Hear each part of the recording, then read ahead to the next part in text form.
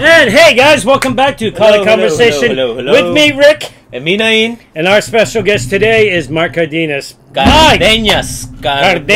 There you go. See, I hate it when we have these guys who have these looking names because I keep messing it up every time. Dude, but you're Spanish. You in a way, you're Spanish. Dude, I'm American. That's why you don't hear the Filipino. You grew up in San Francisco. You don't hear the Filipino accent in my voice. How do you not have... Okay. I California, San Francisco. Come on, man. Dude, come on. I can't even do Rico with it. That's true. Anyways, Mike, welcome. Well, thank you. Sorry, that was a bit of a domestic... No, that's funny. I mean, one time I came here on a trip for a company. We came in, my company I worked for actually paid for us to stay here, and I went to go check in. And she goes, name, and I said, Michael Cardenas, and I gave her, whatever packet I had, and I gave it to her. She looked up, and she stopped, and she says, it's Cardenas. Oh, man, she's correcting you? Yeah. And I said, well, how, and then I got offended. I was like, oh, how would you know? She goes, because I am a Cardenas. I was like, okay, well. Okay, hi, sis. Yeah, like, whatever, however you want to say I get the it. room for free? That's funny. I know, you know what I did just to piss people off? Yeah. Everybody said Ramos, and I said, no, it's Ramos. And then they said Ramos, I said, no, it's Ramos. I just go back and pissing them off. I was like, God damn it. Oh, God. Whichever it is, you got to go the opposite. What's in the name, right? Yeah. That's right. It's hilarious. It So really let me is. ask you this, Mike. Yes. Before today, we have never met you. That's right. But I'll tell you what, your name comes up a lot of times in conversation. Uh-oh. So, because of that, I want to know why. So do I. Maybe We're asking the wrong person. Oh, we're asking the wrong guy. Maybe we can find out together. Well, no, it's crazy because, I started seeing you and hearing about you through the stuff that we all do, through Dennis's pages and some of the gatherings. I hear your name. Your late master, Art Gonzales, was an awesome guy. And I don't know if I have ever seen you at one of the gatherings. Were you there? I know, we've seen him. I went to a couple of them, Yeah. but that was early on. A couple of them I had wandered around and took film for him. And Yeah, we were, the first one we went to, the first one that I saw was about the very first one we went to. 2015? Yeah, 2015, around there. Maybe 2014. I might have been there. And he has such a relaxed way of teaching anything. Okay, so we're going to do this, and we're going to go like that. Yeah. I'm like, dude, who's this guy? He's awesome. Like, I want to be like that. He's just so sure and Very mellow about everything he was I mean, doing. it was crazy. I couldn't believe it. I was like, wow, this guy is awesome. He's just like relaxed. Yeah, and I think part of that is because outside of his love for his family, martial arts was his entire life. So for him, it was just like, get up in the morning, I'm going to show you how to stab someone. It's... And then we're going to have breakfast. Yeah, exactly.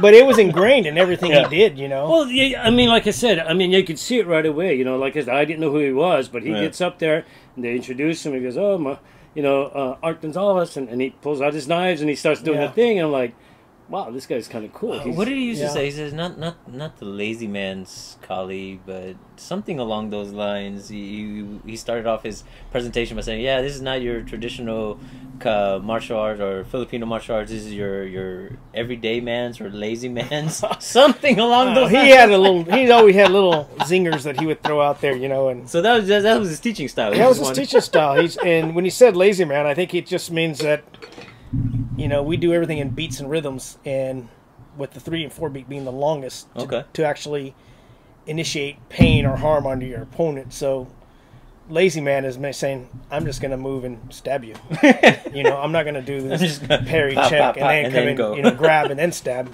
I'm just going to get the hell out of the way and stab you. And so, like it. Okay. And he seemed like that. He just seemed like he's very straightforward about what he's going to do. Right. I won't do this, but I'll do this. And, and like, oh, okay. Yeah. This is easier. Done. Yeah. Now, let me ask you this, because you don't look that old. Oh, okay. And, I was wondering about that too. How long have you been doing this? I've been doing martial arts for close to 30 years, maybe. How old are you? So I'm going to be 30. I'm going to be 50 here pretty soon. So I'm really? I am 40. I think I'm 48. So January I turned 49. Right. Yeah. So I'm approaching 50 here. Dude, you aged poorly. Yeah. This guy looks great. Dude, I'm going to be 58. Oh, okay. So this is bad. This is bad. You are American. Yeah. Really? Okay, so you're going to be 50, you said this year? No, I'm going to be 49 this year. 49 So 2 years this year. I'll be 50. We've noticed that everybody who's started into the martial arts, something happened that pushed him there. What happened to you? You were a teenager. For me, I was a coward, and so I didn't want to grow up being a coward. Right. And so it's a combination of things. There was the whole Kung Fu theater, the Saturday matinee. Oh, of course. And I wanted to do these awesome things that I saw on TV, these people doing. So there's that aspect. The other aspect is I didn't know what to do if I was attacked, as a teenager by a 5-year-old. I was right. If they looked at me and they mad dogged me, I'd be like, oh, I don't want to fight, because I just didn't have options. I didn't know what to do. My dad showed me a couple of things, like fathers do. Yeah, and they were never the right things. Yeah, a couple of things, and they're ridiculous stuff that you mostly yelling at. You better do something if you're in that situation. But what? Something.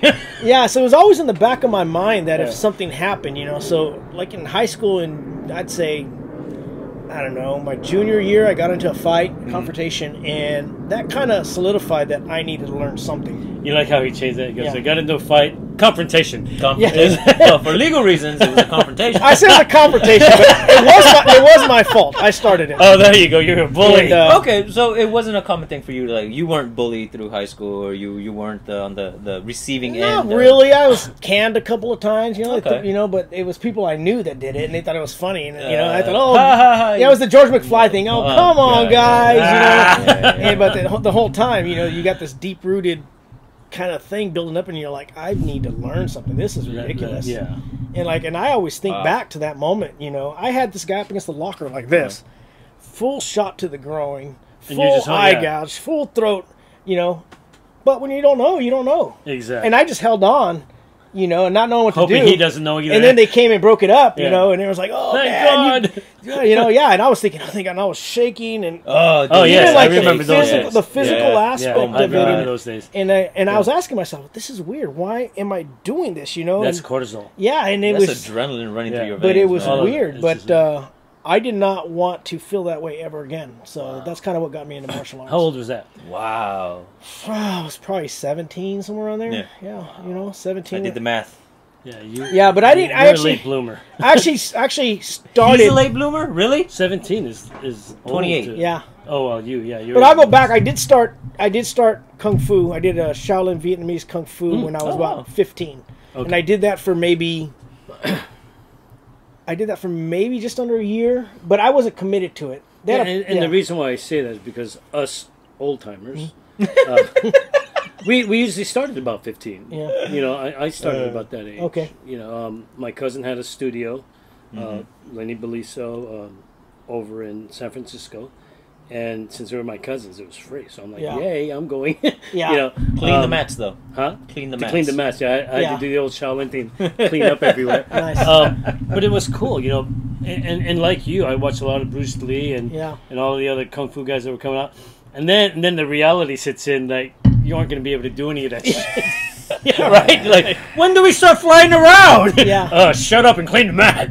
Yeah. Okay. Well, like for me, it was I went because I still have the uniform. It's this beautiful yellow uniform, this yellow sash, and that's I wanted the uniform. Short sleeves. No, it's actually long sleeve with the white Kung cuff. Fu. With the cuff. In Kung Fu, it's not. It's got the cuff. It's got the buttons. It's a beautiful uniform, but I don't fit it anymore. Because of COVID.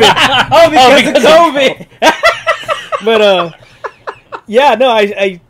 I did it for the social aspect. I was like, okay, I started at a pool table at the dojo.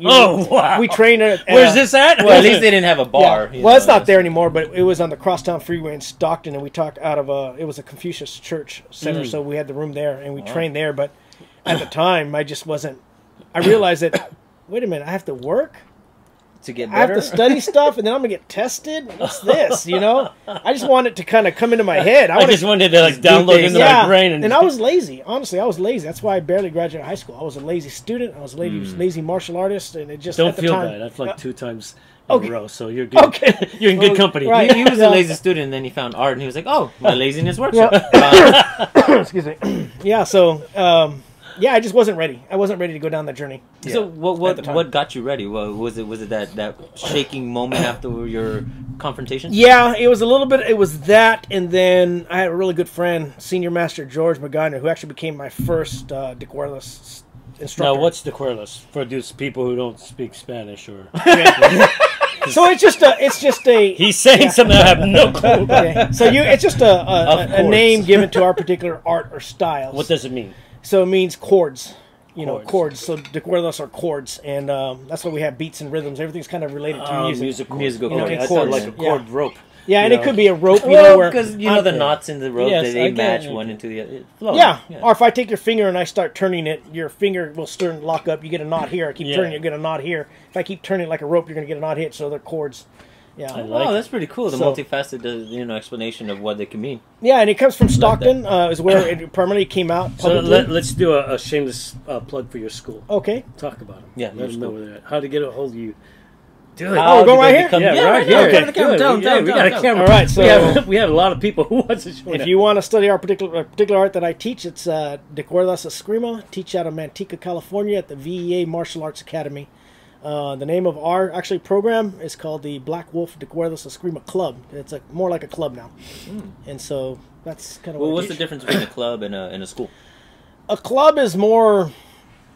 I wanted to make it more of a club where we have fees, but if someone's going through hard times and they just need to come train and they can't pay, then just come up and help clean the class and and do that. So it's more of a family-oriented type thing. I like that. Awesome. That's very respectable.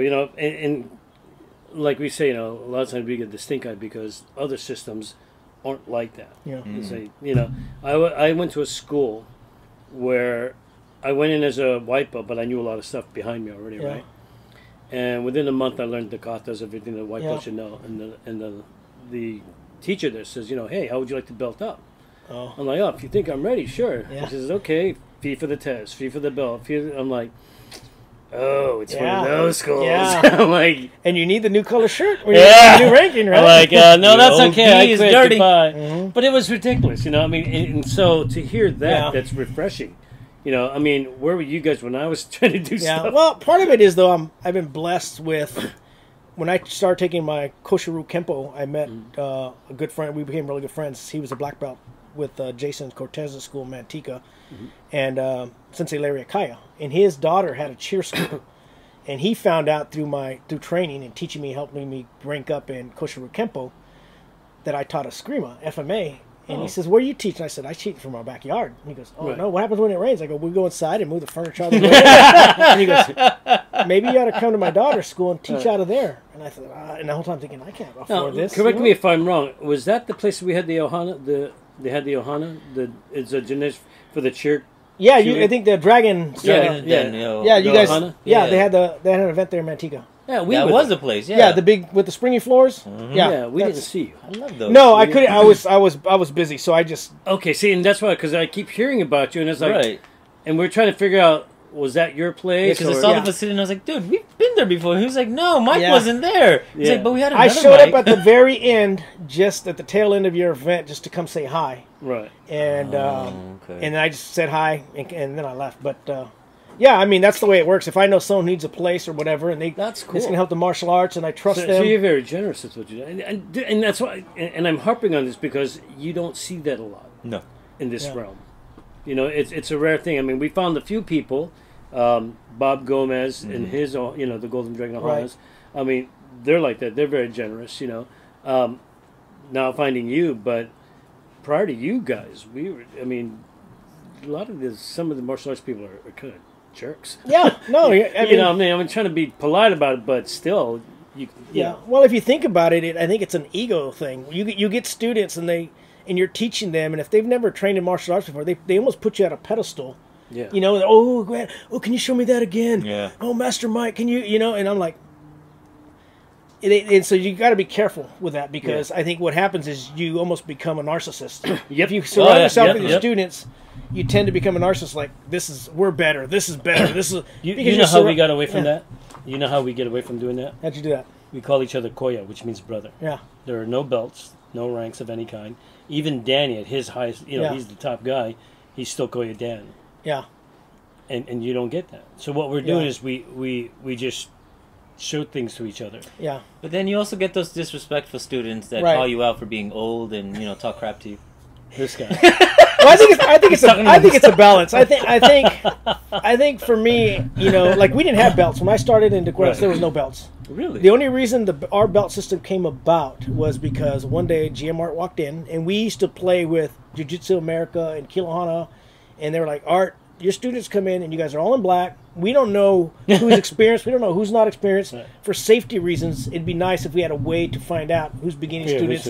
And so for that reason, I remember he came in with a bag of belts. And he just started handing them out. And he says, whether you knew it or not, he was he's just like, George, yeah, you're like a green belt. And he threw him a green belt, you know. And then he looks in the bag and he's like, Mikey, you're going to be azul, which is blue, you know. Yeah. He's going to be a blue belt. And I'm like, okay, you know. And that's how really, that's how he gets the day we became with belt. And he goes, they're telling me that when we go do these events, they don't know what color belt, you know. They don't know how good people are and how bad people are. And they want me for protection and safety. They want to know kind of how good you are. And the belt's going to kind of do that. So that's, you know, and so that's how we started. I was going to say, did you guys ever like switch belts? Like, hey, can I be brown today? Yeah, that's the way it started. And then little by little, it actually became but he still never had a curriculum. It was just like, you wear this belt, and then when I think you're ready, you're going to get another belt, you know. And wow. The belt curriculum that I teach, I made from my notes and foundations of what I thought would make up our belt system. Right. And I shared that with him, and he goes, yeah, I guess that's okay. You know? I'm not going to do it. Yeah. You go right ahead. But he started seeing, he's all, oh, that's pretty good, Mikey. You know, all this stuff. And he started going, he goes, this is what I would do, though. Let me show you. You know, but yeah, but I think that's awesome. Yeah, so it was pretty cool. But see, and I love that because I've been through the traditional stuff, and I've always hated it. Back in the day when I was first starting out, you know, back in Kempo Karate, they really only had like 6 or 7 belts. Yeah. You look now, there's like 20, 30 belts. Yeah. I'm like, what the hell happened? Right. You know, is that? And then you hear about the money thing. It's like, oh, that's why it's 30 belts. Yeah. I'm curious though. I'm gonna play advocate on the other side here. Now that you have created this belt system, the way that you teach it, your curriculum, how do you keep your curriculum from becoming that? What we were just talking about, this sense of ego, this sense of, oh, I need to make this a business plan more so than an actual accomplishment. So for me, and to answer that, there's I think a couple of ways. The first way is that I donate funds to the school where I teach at, you know, and they don't ask me to pay monthly rent for this or that, you know. Oh, nice. And so the money I get, I take, and I buy the belts. You know, it's like $20 for a belt test. Right. I go to Amazon. The belt costs me $14. I take the remainder of that. I would give a portion to GM Art when he was alive. Right. And then I would put a little bit away for barbecue money. There you go. Buy pork ribs or whatever. Nice. And so we would have barbecues, you know, before COVID, 2 or 3 times a month, and I would load up the smoker with ribs and tri-tip and pulled pork, and we just eat together. And we celebrate. After COVID, we're coming. Yeah, you're more than welcome. And we'll buy a belt if we need to. So, can I get a purple one? So to answer your question, one way is because I've been blessed to teach out of this facility that I don't have to make it a business. Right. You know, I get paid very well to do what I do, working for the National Laboratory, and so for me, is that Livermore? Yes. Nice. And so for me, I was given this gift, and it feels like it's my responsibility to pass that gift on to someone else. Cool. And so that's part of it. The other part is hanging out with people like you guys and being part of these groups. We're the wrong guys then. No, but you know what I mean? Yeah. It keeps you in check. When you see when you see these people with such humility who have years more experience than I do, it keeps you balanced. And it keeps you tethered to reality. When we were talking to Master Green. Yeah. Oh, this guy. Harry. Oh, yeah, we can't call him Master Green anymore. We have to call him Harry. He's scary. But talk about a guy who's so giving. Oh, my God, yeah. He doesn't care who you are, what belt you are. None of that matters. If you want to learn something, he'll ask him a question. He'll say, oh, it's like this. Well, you see? It's like, and you just go, and you're like, wow, that was easy. Yeah. You know? I mean, the fact that he says, yeah, forget the GM thing. Just call me Harry. Yeah. He called out a few of us on that. And I was like, sir. It looked like he was going to punch us if we kept going. Really well, like me, even when we would do events, you know, when GM Art was alive, and he said, oh, okay, when we bow in, we got to wear our traditional thing. And I felt like a peacock, you know. I was like, do I have to wear because I have a master's red belt, you know, and so we put it on. Yeah. And as soon as it's done, I'd take that off, and I'd just put my regular black if he wanted me in a belt. Yeah. But, so what's your official title? Master. Official. Master instructor. In Okay. particular in de cuerdas. Are you now? Did that get given to you by Art? It did. Passing. So Yeah. you were the. I was actually, it was given to me before his passing. It was given to me 2014. Is when I earned my master's. So are you the top guy in no, the school? No, Grandmaster Daniel Saison. He's the next inheritor of the system. Okay. So he's the official inheritor. He's the official inheritor that GM Art actually purposely wanted to do it at our event. We did a Mace event. Right. He wanted to make it publicly known there. So, wow. Yeah, I hear a lot of good things about that Mace event. Yeah. Where's my invitation? Yeah. we just met each other. Yeah, it's okay. Well, the Mace event. Well, so the Mace event was GM Art's thing, and I actually wasn't affiliated with it at all. Right. I wasn't a president, vice president, or board member, but I hosted it for him at my school. Oh, that's cool. And so, I still like the idea of us getting together and sharing. So I created the VA Martial Arts Collaborative, which actually, kind of took over where the Mace ended. And so the Mace event, I left that for GM Daniel if he wants to continue that. Okay. So out of respect for GM Art, I could just say I start calling my events Mace. Right. But that'd be kind of a dick move. It's like no, you're right, and you seem to be very respectful, so I like you. I'm curious. This is just morbid curiosity in my sense. So morbid. what? Okay. Yeah. Well, because okay. Rest his soul. He Master Art has passed away, but you said before his passing, he already established his successor and even passed on his title to him. Like, he didn't. He said upon his death he would become GM. Okay, I misunderstood that. He was. So it was, I think, a senior chief or something like that. That's right below GM Art, and he wanted us to know. So he came to his senior course students, which is Daniel, myself, George Magana, and said this is who's going to be, and we're all fine with it. Because so it was just word of mouth. It wasn't even anything written down. Word of mouth, and I don't know if GM Art actually left him something that upon my death, you're gonna. But he made it known, so. So there was no secrets. Pretty cool. No, there was no secrets. Right. Cool. And granted, I think it's for Daniel's the one who brought GM Art out publicly to teach. Daniel came. He's a fascinating guy in that he learned his teachers were Angel Cabales, Leo Garone, and GM Art. So he had the three primary pillars of Stockton for FMA. Right. You have Angel Cabales, Serrata. Where did you get your Serrata from? Because you're saying you brought Serrata to the table. So where did that? That came from. So our two primary patriarchs of de Guardas were Senior Grandmaster Gilbert Tino and John Eliab. Eliab was one of the first students of Cabales. Okay. So those two guys, really good friends, started teaching de Cuerdas, and Eliab would bring in the Serrata. And so there's some exercises that we do, like the four corner, they call it 6 count drill. We do that stick drill that comes from Serrata, Oh, wow. But it's a really good drill to tone timing and skills. And sounds like a sombrero drill. Yeah. And so there's some elements of Serrata that we do, But that's where that comes from. But those are the three primary arts from Stockton. Now, you seem like the kind of guy that if you see something that you're not in full agreement with, that you kind of want to change it up a little bit and try to fix what you think might be wrong with it? Do you do that? Yeah, I'm looking for efficiencies. So when I see something, I want really to dissect it. Well, GM Art, the one thing I think he gave me that I'm really so grateful for, and I didn't appreciate until later in life, is he said, I am creating thinkers. I don't want you to be a cookie cutter martial art. I want you to think. Hallelujah, hallelujah. Thank God. Yeah. Because and not to knock tradition, but tradition can only get you so far in the new age of the fights. Yeah. You know that, right? And if you don't grow like they always try to tell you to do, you got to evolve, but don't change anything. Yeah. How do I do that without changing? How do I evolve without... But now I'm hearing more and more, because almost everybody that we talk to now is saying, we got to change stuff. This is kind of useless over here now, and I'm going to do this. And I mean, several instructors that we talked to, it's time for those changes. Yeah. And it's only till now that we're hearing about this. And we didn't know, because when we were changing our stuff, we didn't care what the other people said. Yeah. But now we're coming to find out that everybody feels like, they're, the new age people saying, something has to give, something has to change. And the thing is, the beauty of with FMA, I mean, just to give my love of FMA, is Senior Grandmaster Dino said, if you don't have options, you don't know your Eskrima.